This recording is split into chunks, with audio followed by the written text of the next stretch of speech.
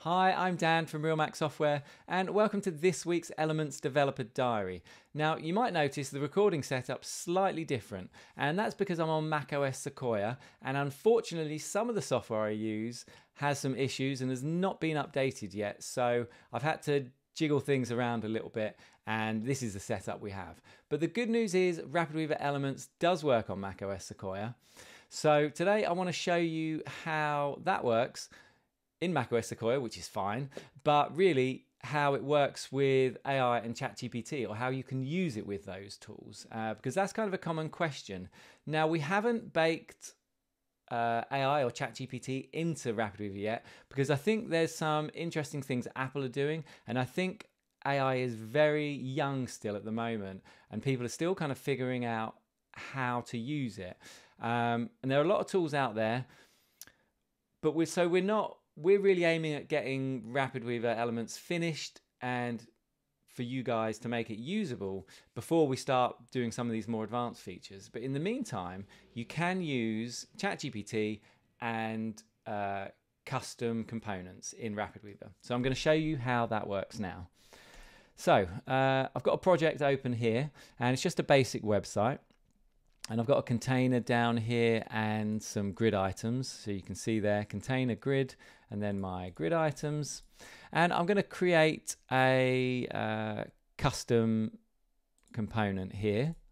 So there we are. So there's my HTML one. The test card here was from before, when I was just having a quick test to see if if this is how it all works and if this is going to work. And seems pretty good, but obviously ChatGPT gives different answers every time. So, you know, we're kind of winging it, and we'll see what we see. So I've got my custom component here, and I can open up the little editor, and we can see the HTML for it, which is there, which is great. Now, what we want to do is launch ChatGPT, and I use ChatGPT, but it's in Raycast because I use Raycast. But this is the vanilla ChatGPT, you know. There we are. It says down there 4.0. So in here we can ask it for Tailwind code. So let's say I want create a card with Tailwind, because I want one of those classic cards in here, and it's going to type that out. If you're familiar with a bit of HTML, this should be doable for you. So I know it looks like a lot of code there. And it's given us all the HTML and headers, and we don't want that. So I say just the Tailwind code.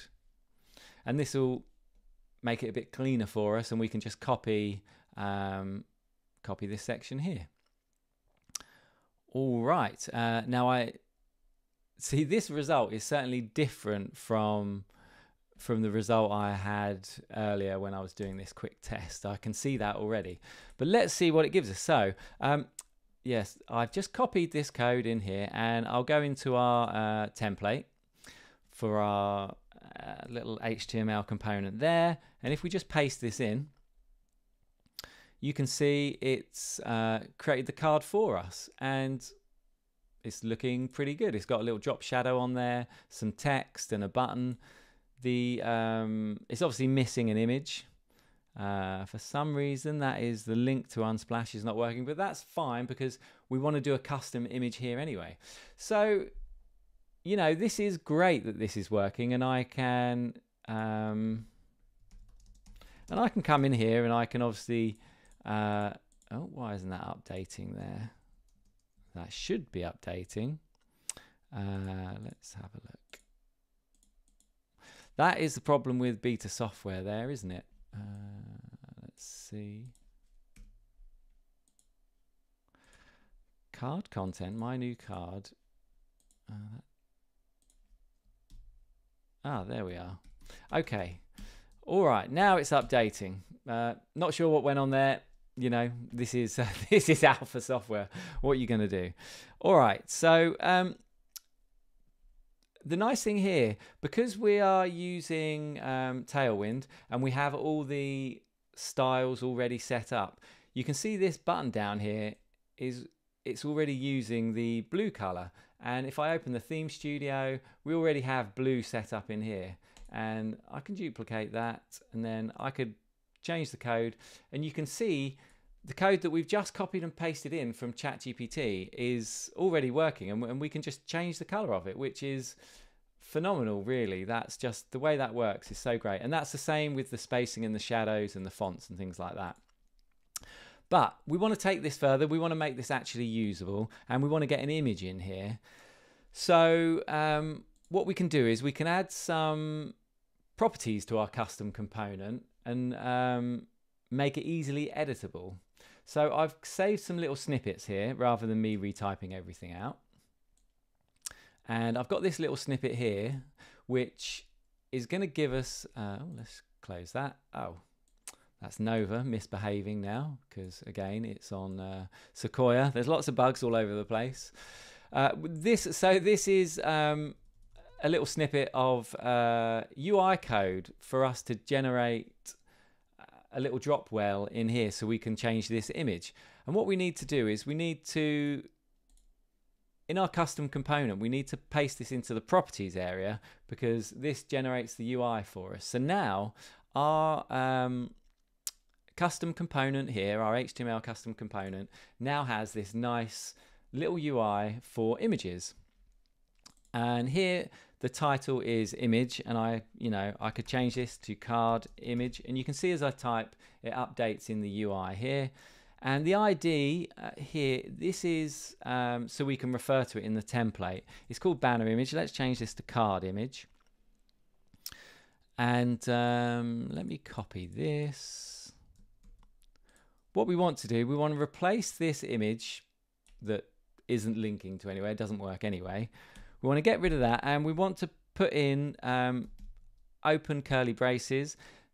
Now you'll see this has gone black, and this is giving us an error here because our syntax is invalid, and that's because I haven't finished typing. And now if I close that, we're now saying use the card image that is in here, and there's obviously no image in there yet, so it's empty. So let's go and fix that. And I've got some images here.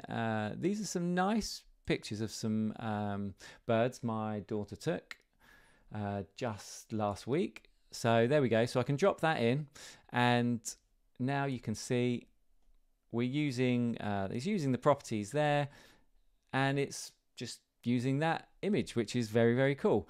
Now let me go back here. Now we obviously can edit the HTML here to change to update the text, but we can't edit it in the page, and that would be nice, so we're going to fix that as well. So what we want, let me go and get another snippet.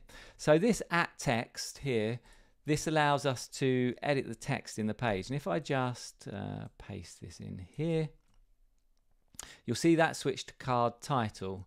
And let's get the other one here, and we want to replace this text.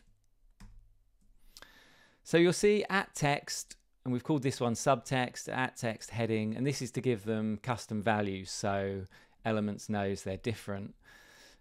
So now I can actually edit the text in here.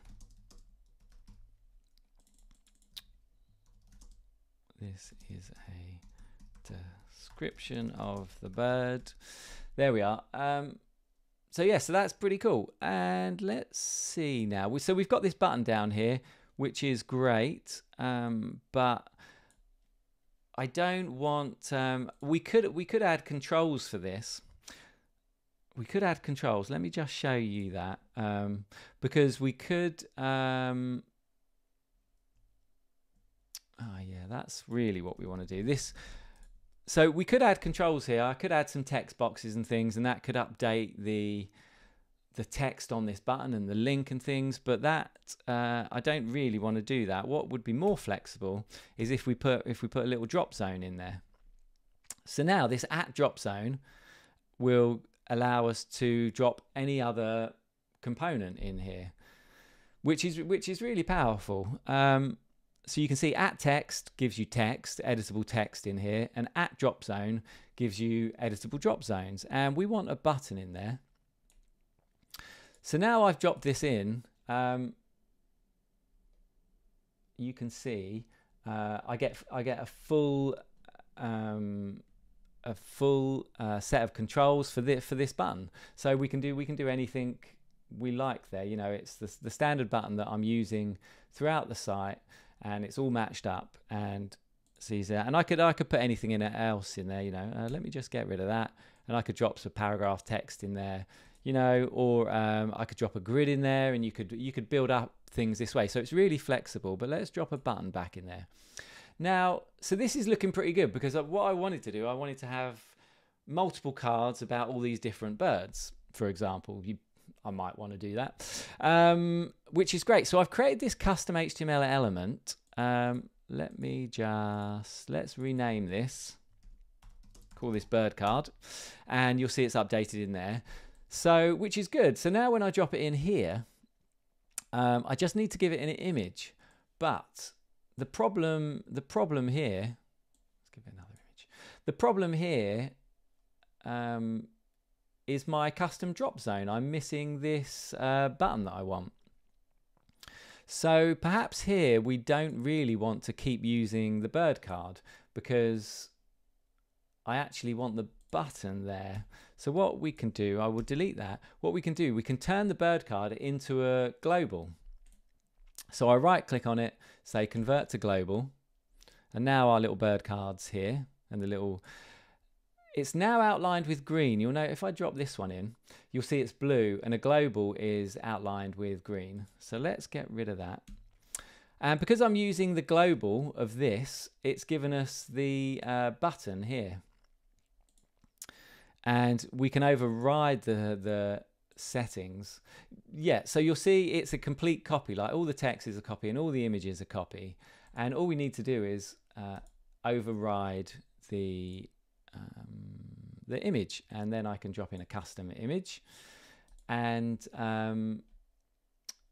these things we've set up, we can also override the text for each of these.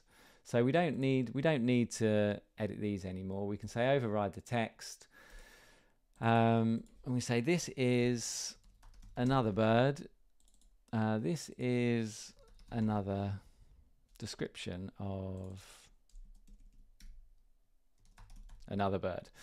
So now they're different, and I can obviously do the same here. I can break the link, and I can override, I can override the text here.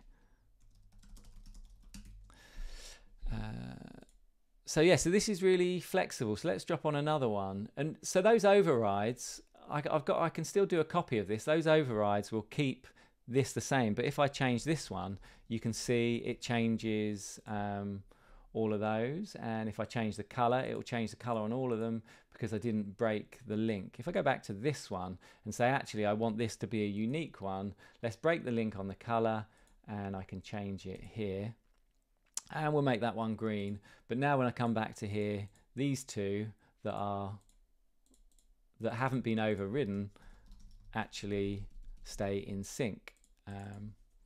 So creating these little custom elements like this, let's just that's bugging me there. I just wanted to do a little bit of space to line them up.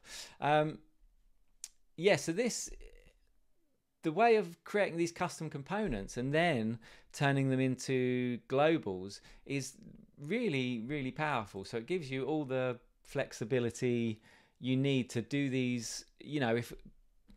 If we don't have these things built in, you can easily get ChatGPT to build you a little card, and you can paste it into here, override a few things, and now I've created my own custom components, and I can use these as much as I like,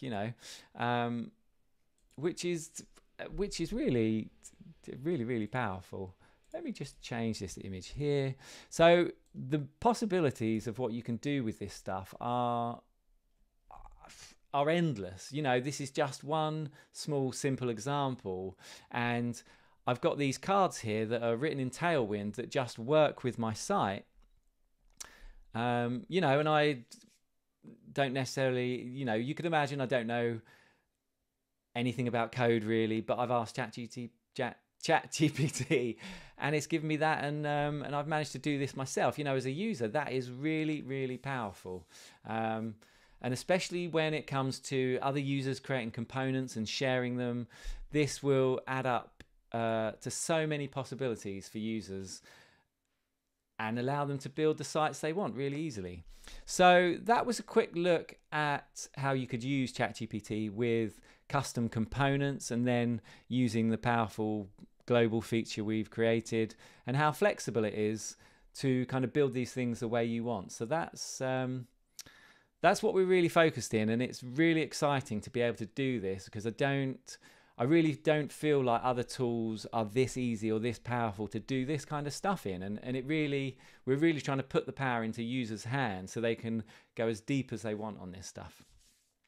So, all right, that's it for this week. Hope you like the video. Do ask questions in the forum as always, and we'll do our best to answer them. So I will be back next week on the regular schedule of Tuesday, and I will see you then. All right, thanks for watching this. Cheers, bye.